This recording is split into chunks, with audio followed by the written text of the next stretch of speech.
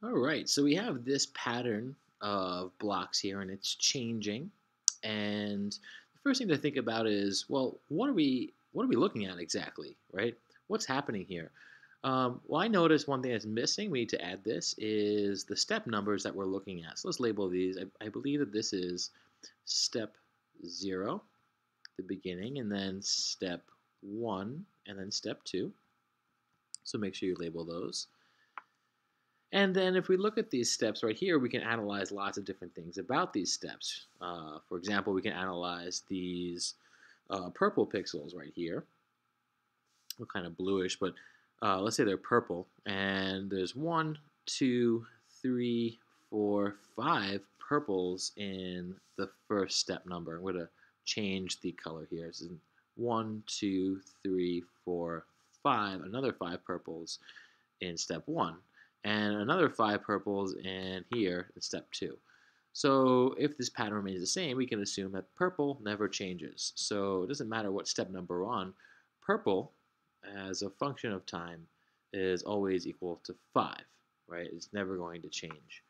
I like that the green and the red are alternating, and I noticed that for green, we can't see that. I'll write in black. So for step 1, we start to add these green blocks here, and we add 2, 4, 5, 6 green blocks. And in step 2, those 6 green blocks are there. But I noticed that we've also added another 6 reds. So there's 1, 2, 3, 4, 5, 6 reds. So this is kind of interesting because if we look at the green slash red pixels as one group, we can say that they always go up by 6 each time. We're adding 6, and we're adding another 6 pixels. We'll call these little squares pixels. We're adding 6 pixels each time. So I'm going to write gr as a function of time. In other words, if you look at the green and the red pixels as a function of time, we start off with none. Excuse me. We start off with none, start off with 0, and then we add 6 per step, or 6 as a function of time. And this could be our function for the green and red pixels.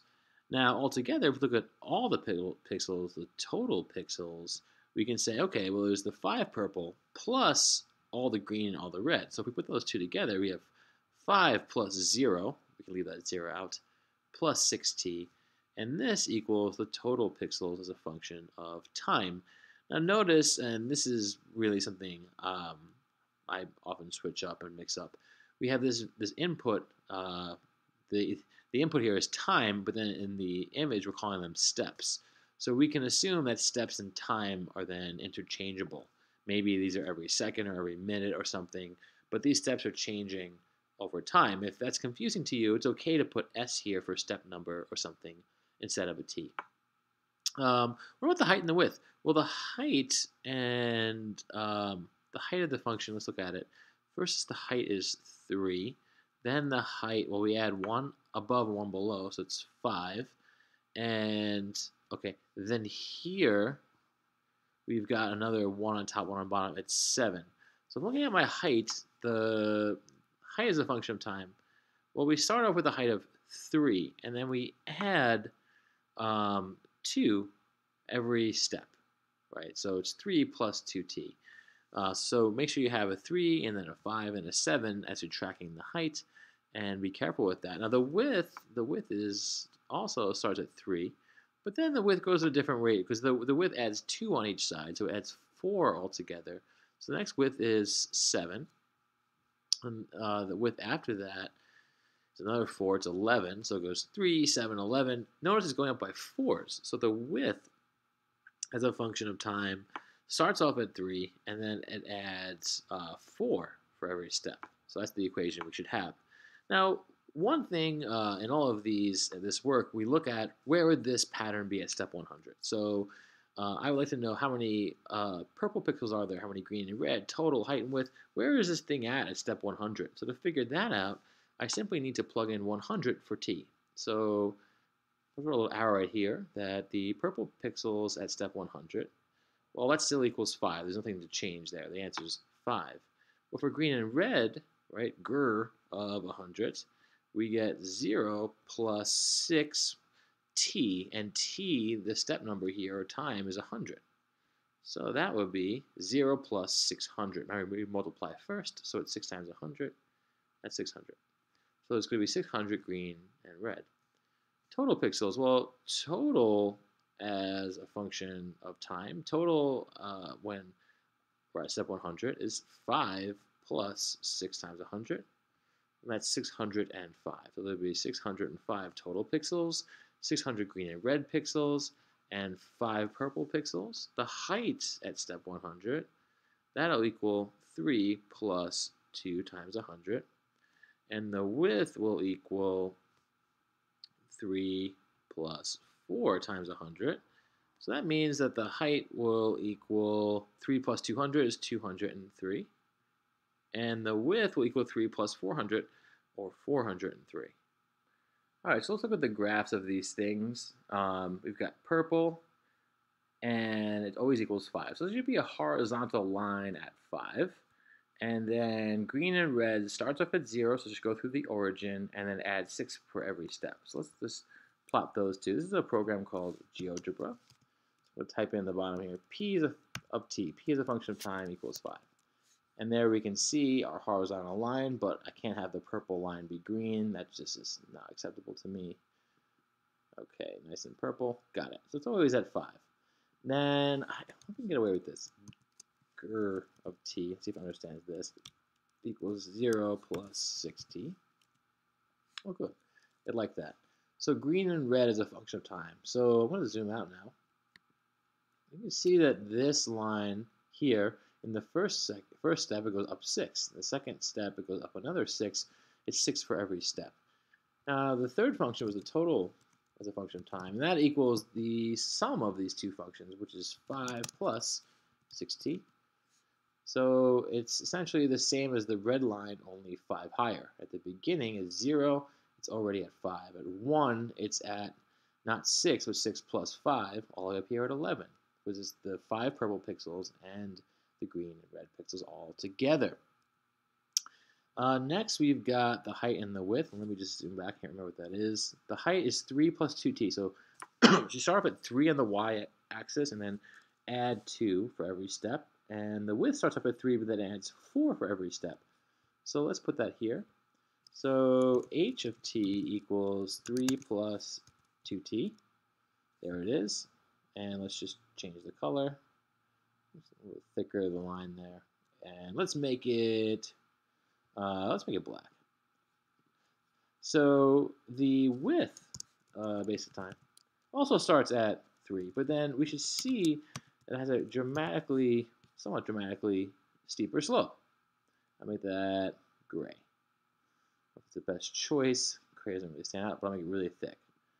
So here, if I zoom out, you can see that the gray line, right, it's 4 for every second. The gray line, the width, excuse me, certainly overtakes the height over time. And I think it's step 100. Let's just zoom out. It's a little getting a little crazy here with the grid. Let me fix that grid. Ew. Okay. So here at step 100, let's go find those. There it is. Okay, finally. Here's step 100. You can see the black line is the height. It's at 200, but the width is all the way up here at 400. It's certainly exceeded. Of course, interestingly enough, the total pixels is still going to be greater than either the width or the height. And that's why this line's up here. It's steeper than the others. So you make those graphs, just make sure your intercepts and your slopes match appropriately if you're doing this, if you're analyzing this pixel pattern. Finally, let's analyze this thing as a step function. Now, a step function, this is linear. And see, essentially it's incorrect because this pattern we're analyzing doesn't change constantly like this. It changes in steps. Every time a step passes, it shifts. But this line right here, for example, if I just zoom in more here, this is saying, for example, at step 2, let's say the height is at 2 times 2 plus 3, which is 7. But then at step 3, right, it changes again, and it becomes 6 plus 3, which is 9. But the thing is that this has all this graph in between 2 and 3. So it's saying, like at 2.5, this thing's at 8. All right, 2.5 times 2 plus 3 is 8. That's not really true. There's no half steps here. This linear function's continuous, but we want to look at something a little bit more representative of this model. So what I'm going to do is show one of the step functions, and then what I want you to do is come up with another step function based on our work here. So any of these things, any aspect of this graph can be analyzed as a step function. And I think what I'll look at in terms of as a step function is, let's look at the total pixels.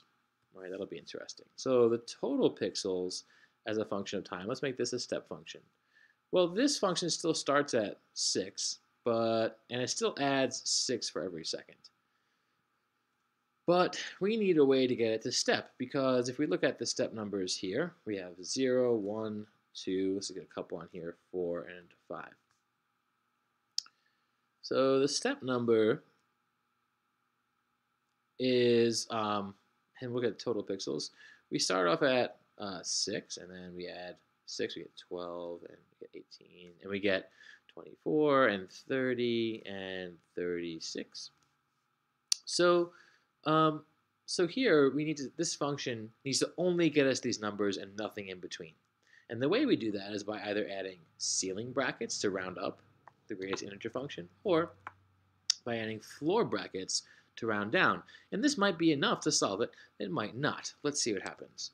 So let's just try, let's do some instinct here. We know if I plug in, let's say, in this spot right here, if my step number was 2.5, this still needs to get me to how many pixels? Well, it doesn't change until it reaches step 3. So there should be no change from step 2.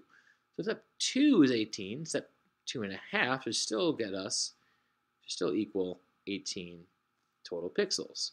So I'm thinking, all right, well, if I plug in 2.5 here and I round down, that keeps it at 2.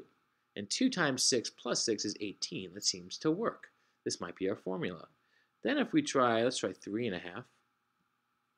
If I try 3.5, what should happen? Well, it should still get me 24 because this thing is still at 24 total pixels. At 3.5 steps, it shouldn't have changed at all. It shouldn't really change until step 4. So if we plug in 3.5, let's see if we get 24. 3.5 rounded down is just 3, and 3 times 6 is 18, and 18 plus 6 is 24. Yay, this seems to be working. And this is our greatest integer function. We have to graph it, though. So I'm going to do a little rough graph here. So on the x-axis, we have the step number, and on the y-axis, we have the number of pixels. So this thing starts off at 6. 1, 2, 3, 4, 5, 6. And I'll use a different color here. Let me just label this 1, 2, 3, 4, 5, 6, 7, 8. I'm actually thinking, you know what, this goes up, this is 6, right? But I have to reach a height of 36. Let me go up by 6s. 6, 12, 18, 24, 30, and 36. All right, so let's choose a different color. How about like a nice blue? All right, so at step 0, we're at 6 pixels here. And it stays at 6 pixels until step 1. Then it hops up to 12 pixels here. So at step 1, right, we get to step 1, put an open circle, because we get really, really close to step 1, like step 0.9, 0.999, 0.9999. So we get closer and closer to step 1. Nothing changes, but then we hit step 1, whoop, we go right through 6, and that's why this is open right here. It doesn't include 6. Step 1 goes through 6 and up to 12. And it stays at 12 until step 2, when it hops up to 18. And then so on and so forth, right? At step 3, it's not going to be at 18, it's going to be here at 24, right? And we get our step function. So for you, I encourage you to pick any one of the other patterns and write it as a step function.